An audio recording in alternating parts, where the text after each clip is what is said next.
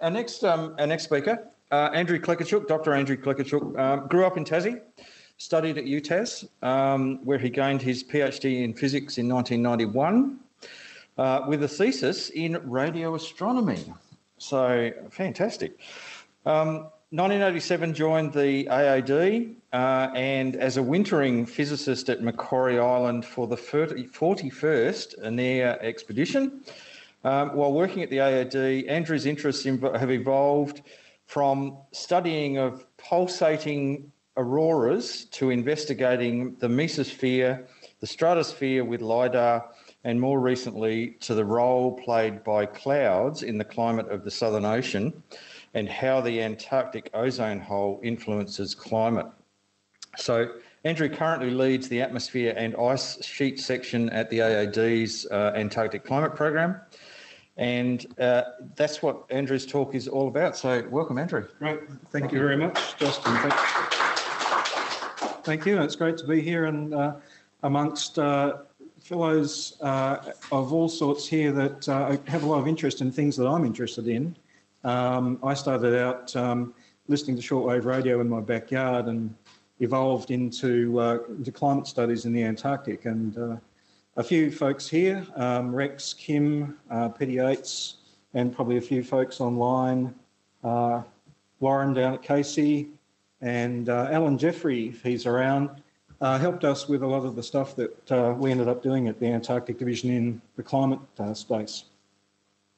So I'm going to take you on a little bit of a tour of what we've been doing in the Antarctic, a little bit about what's happening at the moment, and I'll throw in a little bit of history along the way. So in this first slide here is actually shows you a few of the instruments that we use in the Antarctic. We've got a laboratory at Davis Station that actually evolved through years that Rex was involved in the program and helped steer the work we do.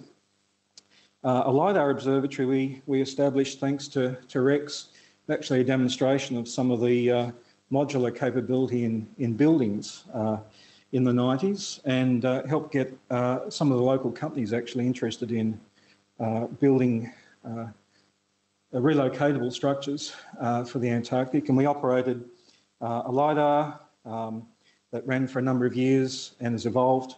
And also we established a number of instruments that continue on today, showing there our VHF radar, 55 megahertz radar down at Davis. Anyway, we'll come to talk about a few of those things and some of the phenomena that we investigated.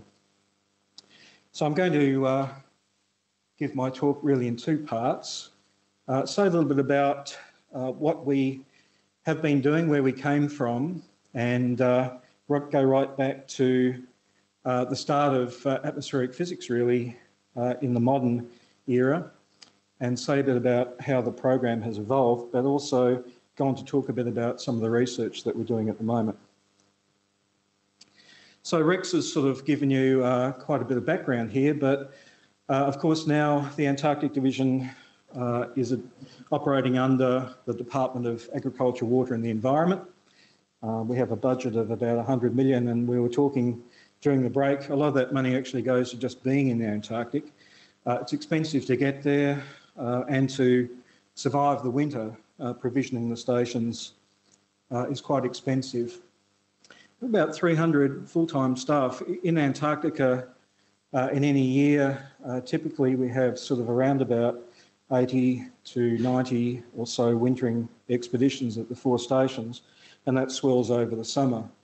But we have quite a program now. We have quite an extensive science program, which is about a quarter of the budget. Again, we were talking during the break, Rex had actually helped bring up the fraction of the budget spent in science during his time, and that's grown even further.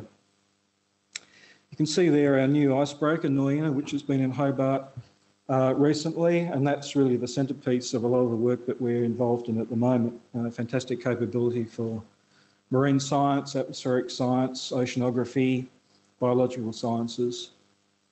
And that's really bringing about a quantum leap now in some of the work that we can do. I mentioned those 4 permanent stations. We've seen them on the map that Rex had, Mawson, Davis, Casey, Macquarie Island, and we still intend to keep those operating into the future. And now with our new intercontinental and intracontinental air transport capability, plus the ship will be venturing further into the Antarctic, trying to get over as much of the continent as possible, I think, for various reasons. Antarctic Science Program has evolved.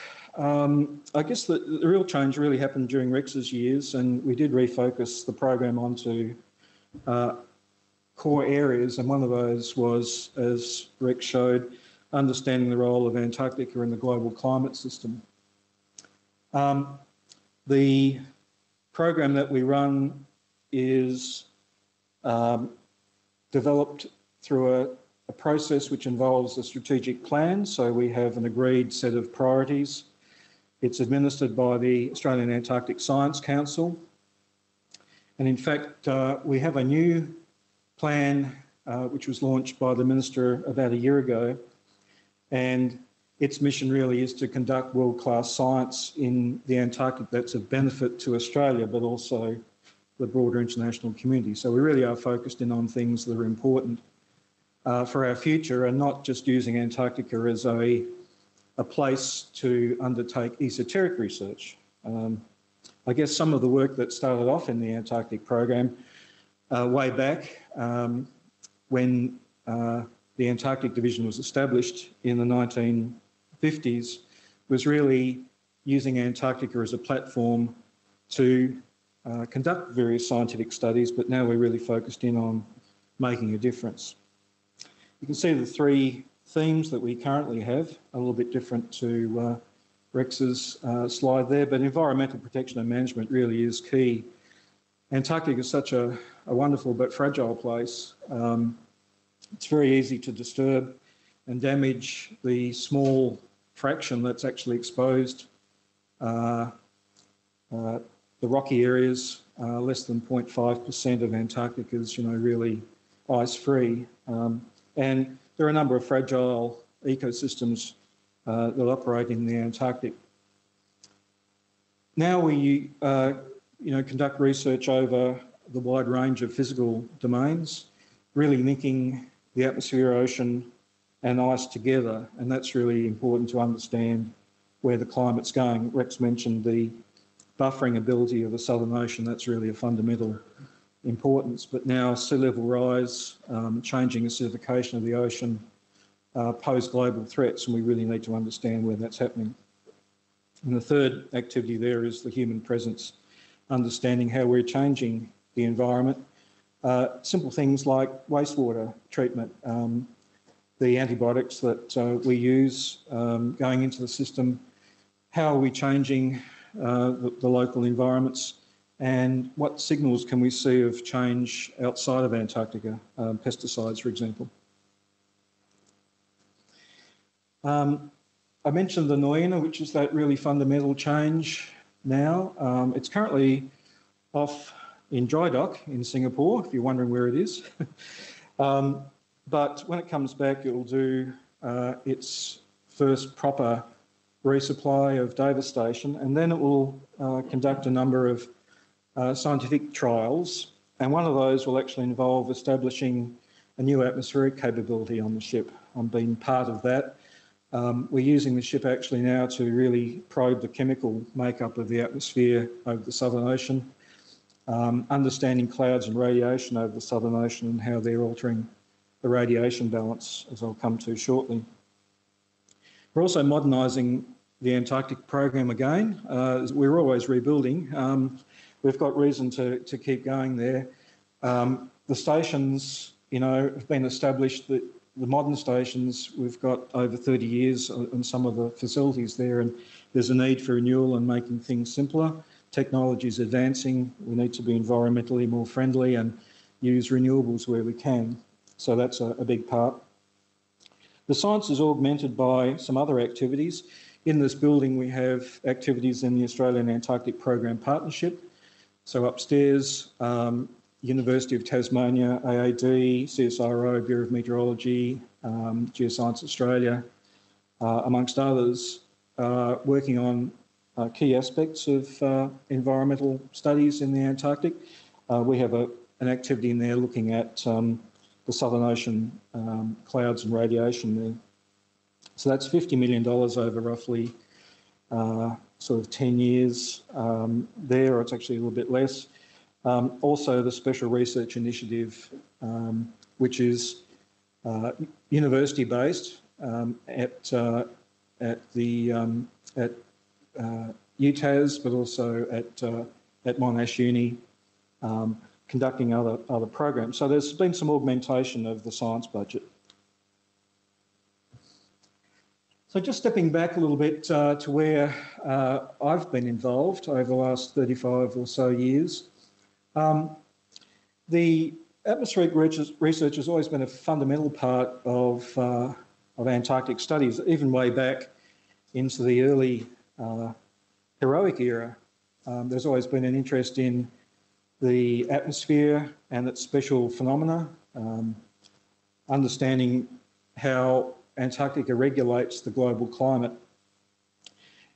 In the early days of the Antarctic program, under Phil Law, we established our 4 stations, and they're actually selected to some extent, well, based on rocky areas, of course, but it provided an important way of probing the upper atmosphere. Actually, the stations are conveniently located at different geomagnetic latitudes, and that enabled us to study a number of phenomena there. So you can sort of see that in the picture on the right-hand side there, showing magnetic latitude circles around the stations. But the work that we're doing at the moment is really trying to understand the basic state of the atmosphere and how it's changing, and I've listed a few characteristics there, and quite heavily involved now in improving global climate and weather models. There are some key features of the Antarctic that are very important to include in those models. There's still some activity in space weather. Rex mentioned the upper atmosphere program, and yes, we did study things like auroras and geomagnetic storms and interactions between the solar wind and the Earth. That's now covered by the Bureau of Meteorology under their Space Weather Services activity, and we still operate, they still operate equipment in the Antarctic, which goes way back. But stepping right back to the early days, there's an interesting link between Tasmania and atmospheric research in the early days, which I discovered when I first went to Maria Island, actually. Louis Benacki, perhaps the first physicist really in the Antarctic, an atmospheric physicist or a magnetic observer. He had a number of roles. He was born actually in Belgium, and his parents moved out to Tasmania and actually took up residence at Darlington on Maria Island. And Benacki was educated here in Hobart at Hutchins School, I think, and ended up getting an interest in natural phenomena and became a magnetic observer in Melbourne, and was selected for the first wintering expedition, the Southern Cross expedition, which Elliot mentioned there. And he was actually part of the wintering team at Cape Adair, which is shown down on the map there at lower right. So he was selected by Carsten Busch-Devnik and went there and made measurements of the meteorology, but also of the magnetism, of course, being an interesting site. They're not that far away from the South Magnetic Pole. Quite successful in that work, and then became part of Scott's discovery expedition and actually wintered at Winter Quarters Bay, which is in the McMurdo Sound region, where he actually did some early cosmic ray physics. So he's shown there training on electrometer, which actually helped him make measurements of the atmospheric electric field, which are influenced by cosmic rays. So he's kind of one of the first cosmic ray physicists. But I thought that was an interesting link. And of course, a lot of the work we do today kind of still relates to some of that. Cosmic ray physics is still part of the Bureau Space Weather Program.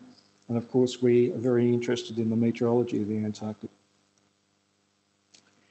But it was quite a while actually after that number of studies were done, of course, in the Antarctic on weather, but really the modern era of the Australian physics studies really started with the establishment of ANARI, and I'm showing here just a few of the interesting photos from the archives of some of the early gear, which I guess it certainly looks like Cold War era equipment there in a number of ways, but the fundamental things that were studied in the earlier days, the cosmic ray flux, little was known about how cosmic rays interacted with the Earth, and of course there was a lot of interest in the establishment of the space program as to the radiation field and how the Earth actually behaved as a large geomagnet.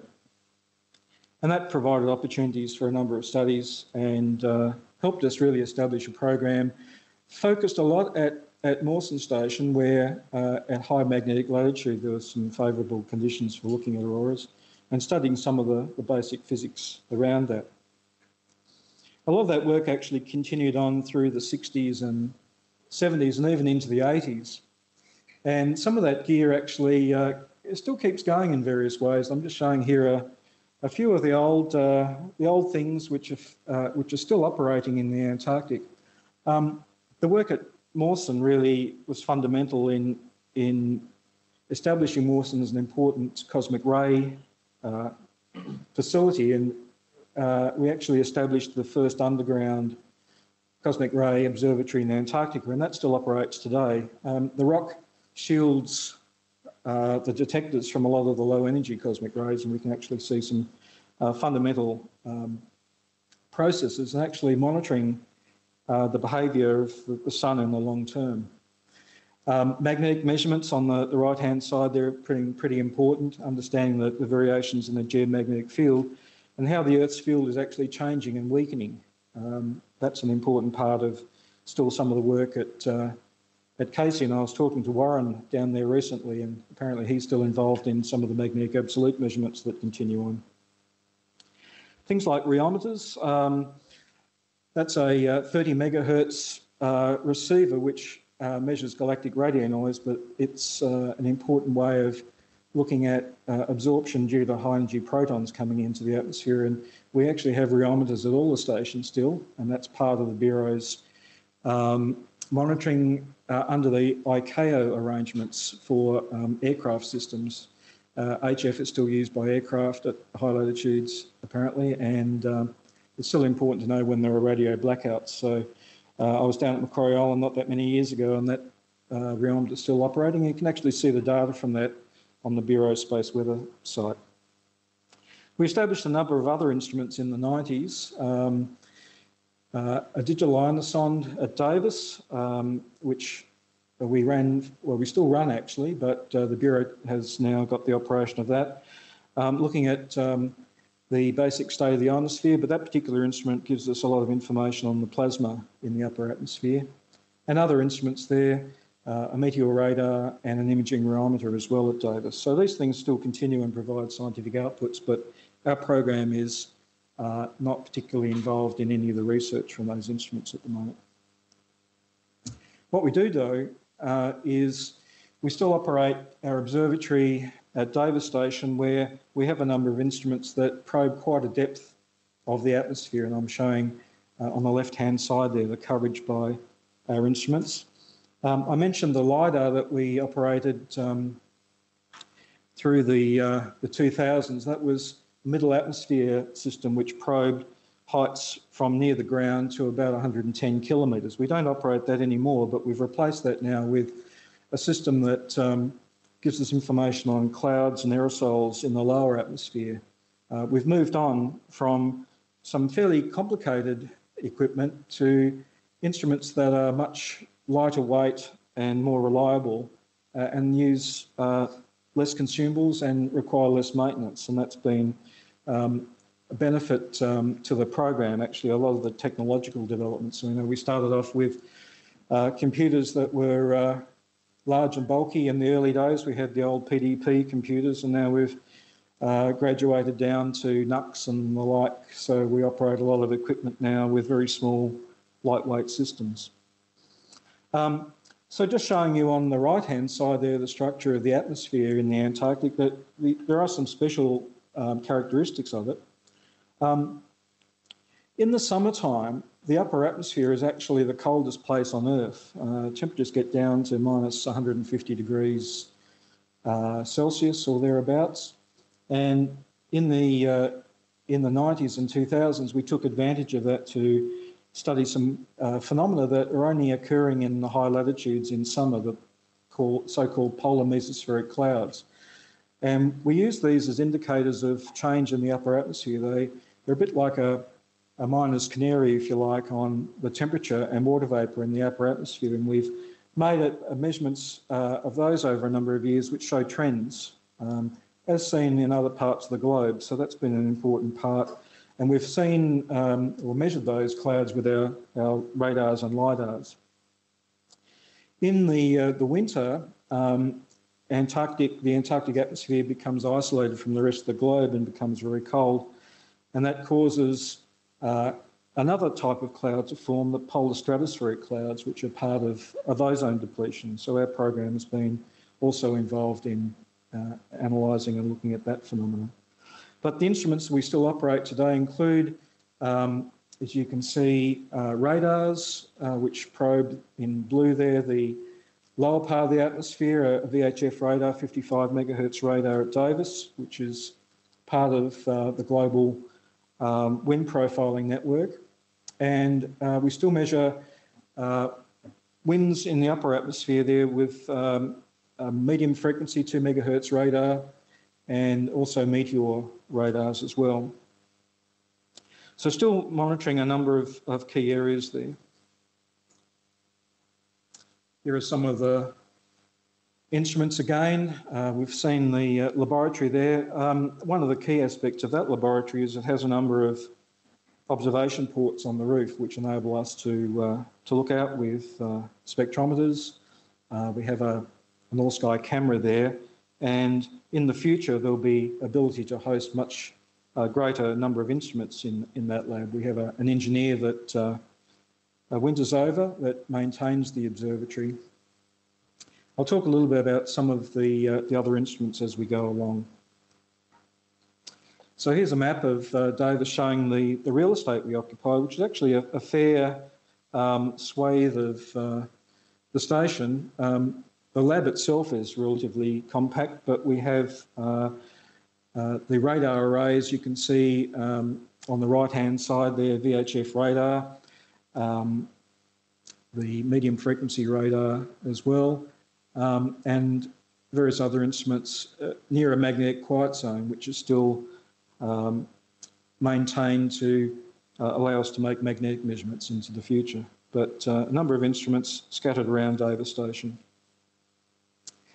I guess there's some interest recently in the ability or the potential of creating a rock runway at Davis. That project's now been cancelled, but that would have actually established an extensive runway near Davis Station and also brought about a large change in the station itself, a rebuilding of the station, and that potentially would have relocated a number of our instruments. But for the foreseeable future, at least anyway, the station will keep operating as it is.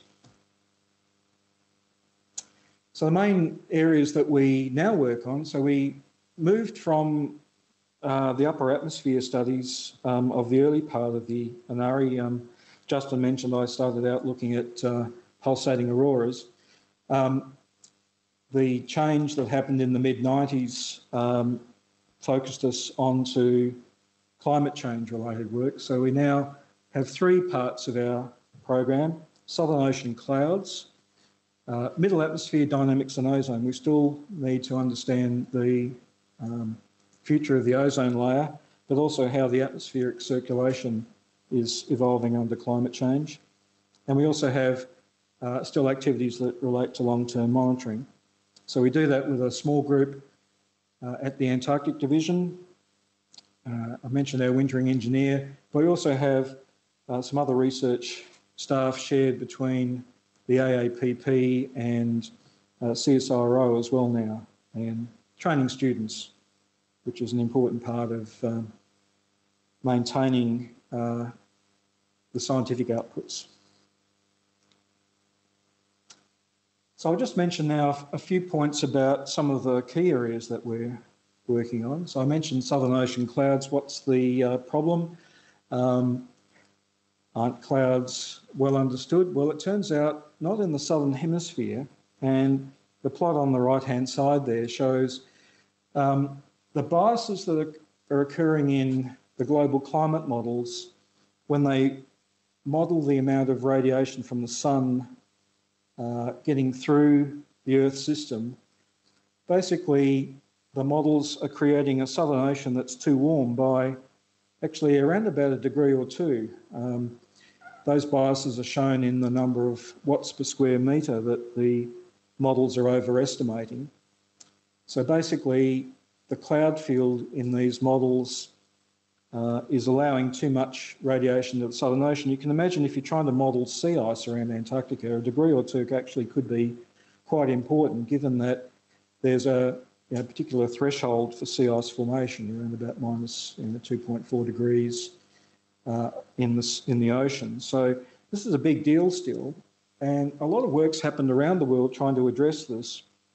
It really comes down to a difference between Southern Ocean clouds and clouds around the rest of the globe, particularly in the Northern Hemisphere mid-latitudes. And part of that reason is some of the different processes that are occurring in the Southern Ocean. We know that there's less population, of course, in the Southern Hemisphere, and there's less pollution in general, and that's part of the story.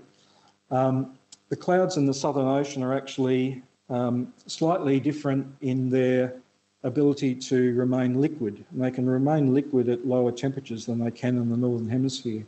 And the upshot of that is basically when you try and follow photons through the system, those liquid clouds actually make the difference. And so we're trying to demonstrate that with the measurements that we're making through field programs, but also the modelling. So we're making some good progress on that, and I think over the next sort of 5 years or so, we'll actually see this problem largely resolved in climate models, and that will give us the better ability to actually predict changes in sea ice, but also of the temperature of the Southern Ocean.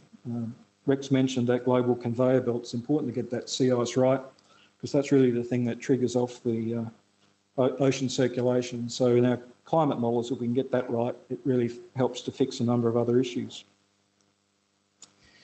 Some of the measurements we've been making include measurements on the Aurora Australis. We've had instruments going backwards and forwards between Hobart and the stations. We had a field campaign on Macquarie Island where we had the US Department of Energy contribute a number of instruments there, and also on the Aurora Australis. And we're currently mining through the vast amount of data that we've collected. Also on aircraft, there was an aircraft program flown out of Hobart a couple of years back that got in situ measurements on the clouds themselves. So that's really starting to pay some dividends there. Some of the things that we've been able to do actually, really for the first time, probe clouds from below. There are a number of satellite missions that are looking at clouds from above, but really some of the clouds over the Southern Ocean, as anybody who's been on a ship will know, are pretty dense. It's often pretty misty and rainy underneath. And so some of the work that we've been doing with LiDARs and radars, and we're showing a sort of a combination of things there, we can actually fingerprint the types of cloud based on their physical characteristics and their temperature. So in the top picture there, we're actually able to classify clouds into liquid and ice layers, and that's pretty important in trying to evaluate where the models are going wrong. We're also using machine learning techniques with cloud images to measure fundamental things like just the cloud fraction, how much of the Southern Ocean is cloudy. And it turns out that the models themselves also underpredict the amount of cloud in the Southern Ocean, and that's another factor why there's too much radiation getting into the surface in the models. And so just making even fundamental measurements about the cloudiness and doing that in a way which is not subjective. It doesn't, rely on the human ability to determine, a cloud fraction, but uses actual machine learning with cloud imagery. We've been able to do some of that. And at the moment, actually, at Davis, we have a set of instruments very similar to the one on the upper left-hand side there. A number of things looking at basic radiation, precipitation and the structure of clouds as part of a campaign year of polar prediction, which is trying to understand atmospheric rivers and how moisture is transported between mid-latitudes and the Antarctic. So atmospheric rivers are coming into the vernacular of late. The floods in the East Coast, in particular, actually a good example of an atmospheric river. A lot of the moisture in the Pacific at the moment finding its way to Australia. And then, of course, if anybody was following the news in March, a heat wave, unprecedented temperatures on the Antarctic continent. Moisture was related to that, an atmospheric river, actually bringing rain to parts of the East Antarctic continent. And so we've got some instruments there, fairly small footprint that measure precipitation and profile it through clouds. LiDARs and radars are all part of that. And in the bottom left there, that's a second generation LiDAR system we developed to actually measure the presence of ice and liquid layers, and that's shown in the image on the right-hand side there. We can actually differentiate in the bottom panel there, the red areas there are icy layers, and if you look, some of the bright backscatter is actually weakly depolarising, and that's because it's liquid. So you can actually have liquid clouds, even in the Antarctic, at temperatures down to about minus 30 degrees. Quite counterintuitive, but it's the low pressure that really allows that vapour to exist. So using some of our skill that we developed through the program in the 90s to actually make some important measurements on cloud properties. Another area that we have focused in on is addressing some other biases in climate models. You may not know, but if you look at the state-of-the-art climate models, they still have some biases in temperature high up in the atmosphere, in the stratosphere, and that's shown in that image on the left-hand side there, of up to 10 degrees in certain areas, particularly in the middle or lower part of the stratosphere.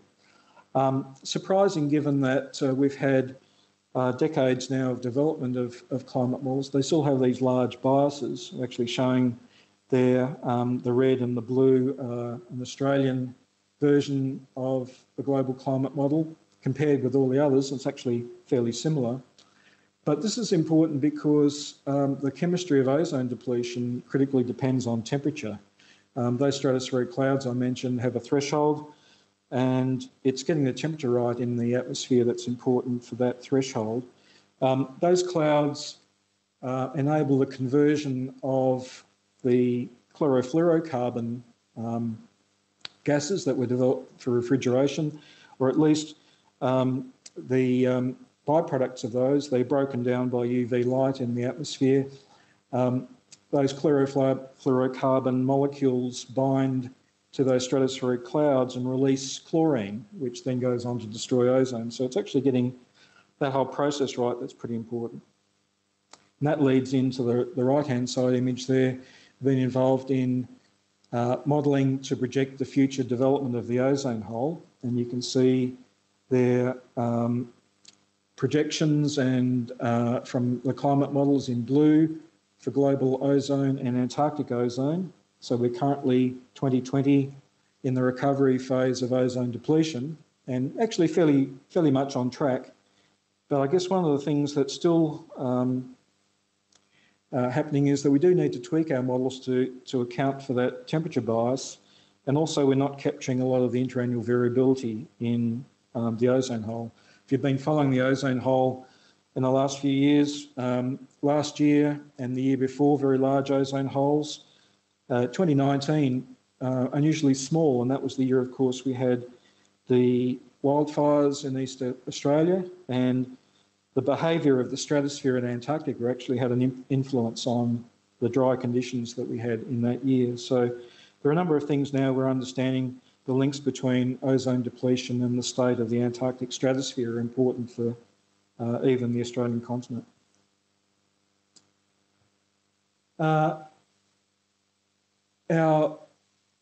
One of the radars I mentioned, the VHF, the 55 megahertz radar at Davis, is part of the global wind profiling network. It's the only Antarctic radar, and the data from our radar goes into the global telecommunications system and is picked up by a number of modelling centres in Europe, the US, but also Australia. And so actually the forecast that the Bureau is generating has been for the last year or so is using our data to actually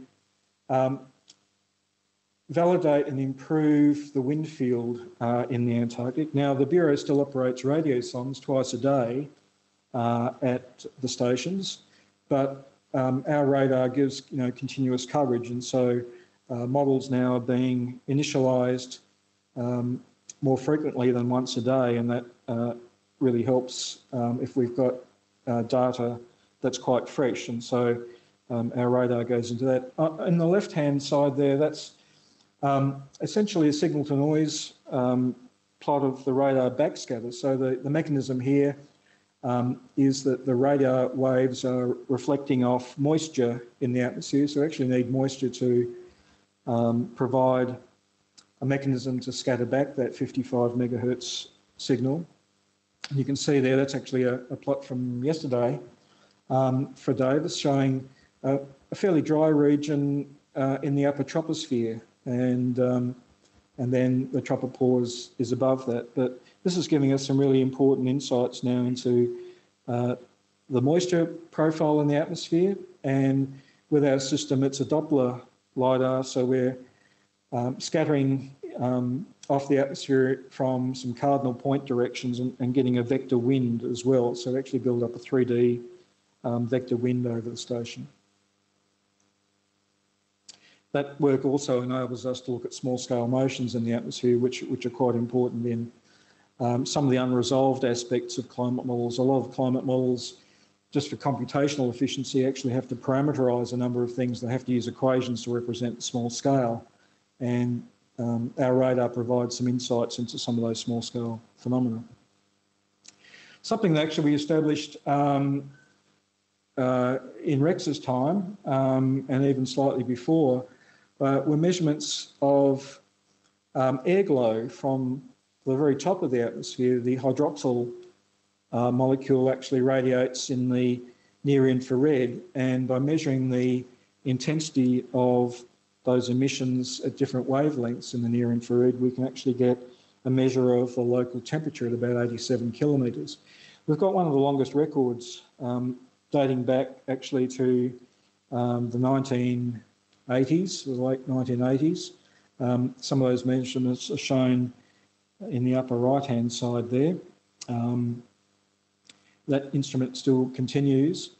That second panel shows the uncertainty in those measurements. We get a measure of the nightly mean temperature on the order of about 1 Kelvin, and we've improved the accuracy of that over the years.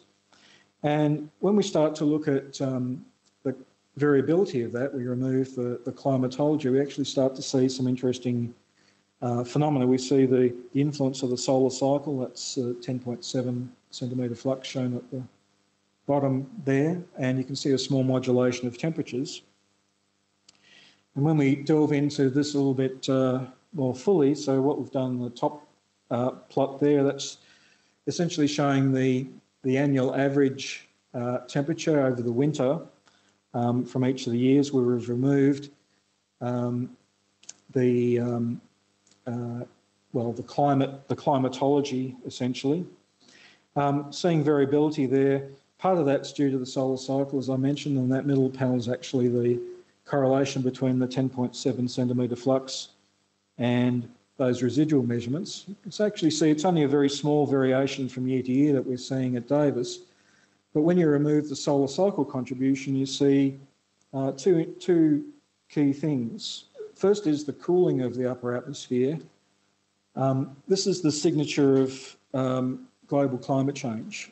Carbon dioxide, we all know, in the lower atmosphere is actually a warming agent, but in the upper atmosphere, the fact that the molecules of carbon dioxide are fairly far apart allows radiation to escape back into space, and it actually enhances the ability of the Earth to lose heat out to space. And so the upper atmosphere is cooling, and it's cooling at about 10 times the warming rate of the lower atmosphere. And it provides an important way of actually testing the modelling of carbon dioxide levels. Carbon dioxide is quite well mixed in the atmosphere, so the concentrations we see, the relative concentrations at the surface, actually are reflected in the upper atmosphere. So the fact that it's changing 10 times as fast as the surface actually provides quite a nice signal.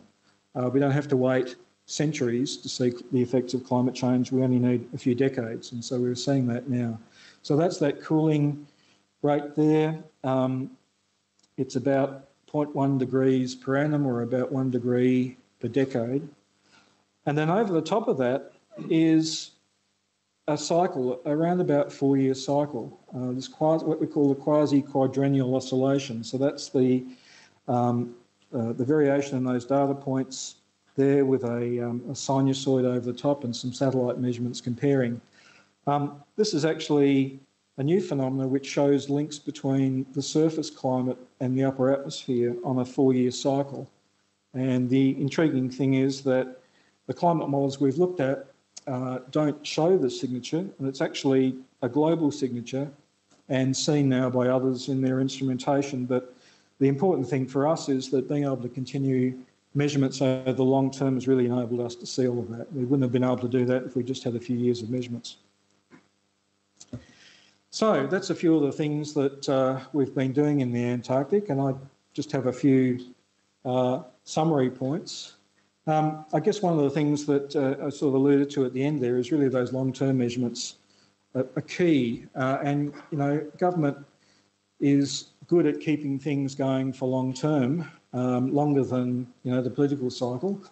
And we've been quite lucky, really, to keep instruments in the Antarctic. It's actually quite difficult to establish stuff in the Antarctic, and so when you get it down there, you really want it to stay and last. So we've been able to do that.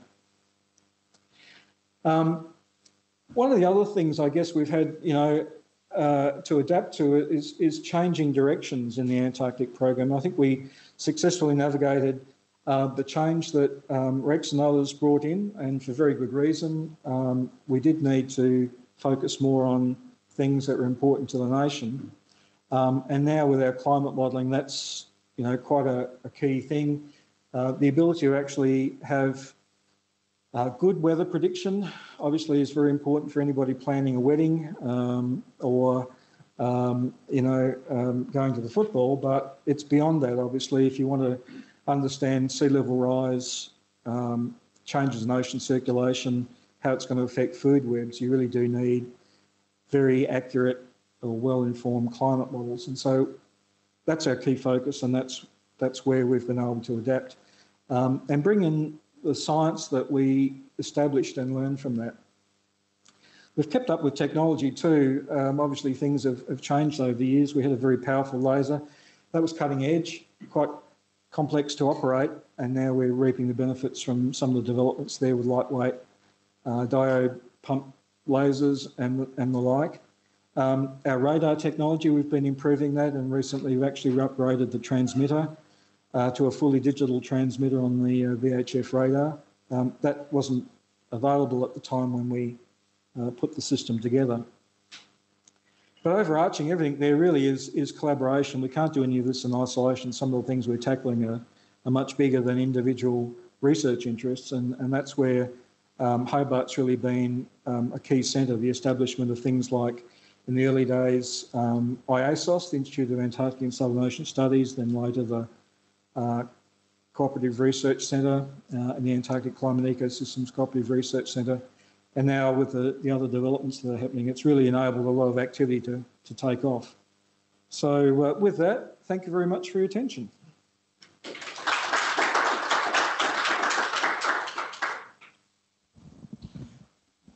Andrew, have you seen, everybody talks about the effects of the COVID years, where everyone's not driving around in cars and whatever else. Have you actually seen in the things that are being recorded a change in those years? No, that's an interesting point. You might expect, say, carbon dioxide levels, for example, to have changed, but there's no evidence of any significant changes in the southern hemisphere in carbon dioxide. Very small in comparison to some of the seasonal cycles, my understanding, but we don't expect to see any of these effects even in the upper atmosphere, for example. So despite the fact that, there's been a lot of economic disruption, it's still really minuscule in comparison to a lot of the other global activity. And also a lot of the human fingerprint that's already trapped in the system and, emerges even with changes in ocean temperature, for example. So as an example, the temperature of the Southern Ocean is quite key to how much carbon it takes up. As it's warming, it's actually taking up less carbon. And so a blip like COVID turns out to be quite negligible in comparison to the outgassing of the Southern Ocean.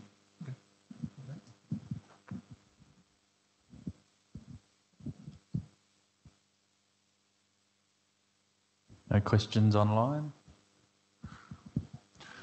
Could I just ask a question around a less technical question, but I noticed in your earlier slides, all the instruments you had on Macquarie Island all had fences around them. Is there wildlife on Macquarie Island that attacks these things? Yes, elephant seals, are the key destroyers of anything really. They have no social skills really in avoiding things. And in fact, Rex mentioned the OTC development. I was part of the construction team on the Inarisat system at Macquarie Island in that first year where we established the satellite link, and we actually had elephant seals coming through as we were pouring cement and actually landing in the cement. And so doing environmental reporting on the effects of cement on elephant seals was actually part of our work, and trying to hose them down. It was quite chaotic. And actually, I think in the end we ran out of concrete. I think that was a problem. We actually had to, and part of that was because the elephant seals were getting in and sloshing it out of the enclosure there. But yes, everything has to be elephant seal proof, the rheometers and other instruments. But even those treated pine logs aren't often sufficient if an elephant seal, a bull, sits up on them. And there's a lot of maintenance that happens on those enclosures.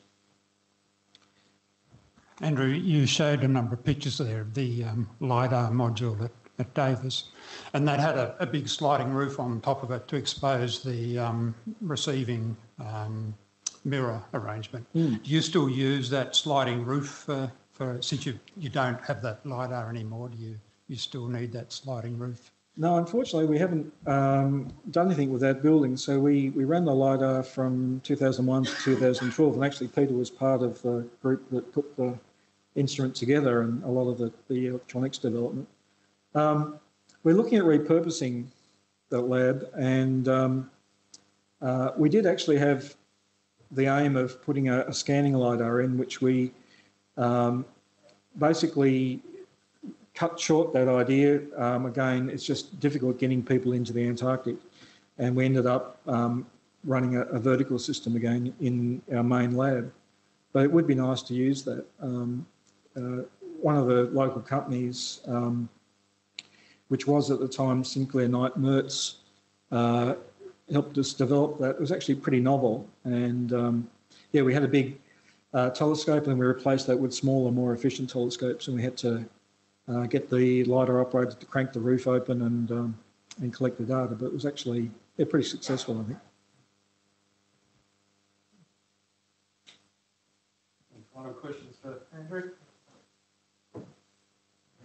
appreciation we are on. Andrew, just quickly, please. You're talking about the profile or the wind profile at the station and radiosondes. The radiosondes these days get their winds from GPS.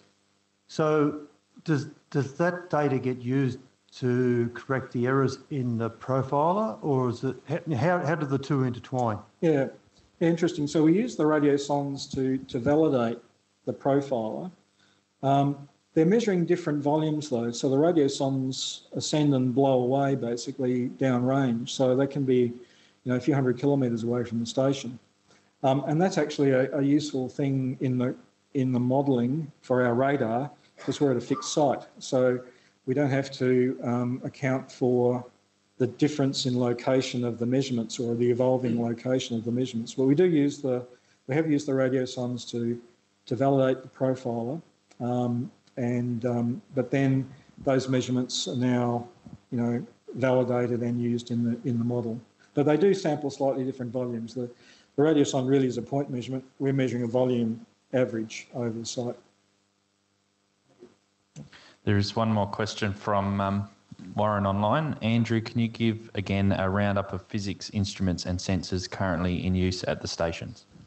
Right. Well, I could do that very quickly. So I probably focused on, firstly, the Bureau of Meteorology. So aside from their automatic weather stations, they operate the rheometers all stations. Geoscience Australia has, at Casey, a magnetometer and makes magnetic absolute measurements. At Macquarie Island, there's still a magnetometer there, again, GA, and absolute measurements are made. At Davis Station, there is really only one magnetic instrument that's run by Kyushu University in Japan. And at Mawson, there's a magnetic observatory. And then the Bureau operates ionosondes at Casey and Mawson. Like Macquarie Island at the moment, the antenna blew down. And then we're just focused in at Davis with our radars, LiDAR, and spectrometers.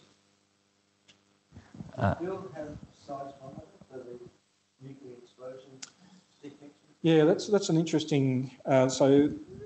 Do we still have a seismometer? Yes, at Mawson, Casey, and Macquarie Island, there are seismic measurements, and that's part of the Comprehensive Nuclear Test Ban Treaty. But now also there are other instruments, radionuclide measurements at Macquarie Island and Mawson, and also infrasound at Davis. So they're all part of a network that is used to verify the Nuclear Test Ban Treaty. Quite important.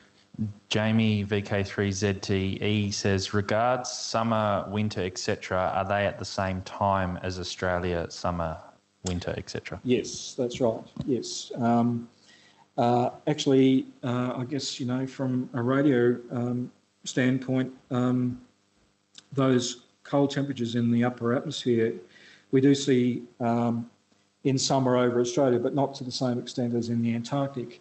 And, I know that some radio amateurs at the moment are actually trying to look at the mesospheric cloud with different techniques, radio propagation techniques to detect their latitudinal extent, which would be quite interesting to follow up on. But yes, and that region of low temperatures makes its way towards Australia and it varies from year to year, so it'd be interesting to probe that.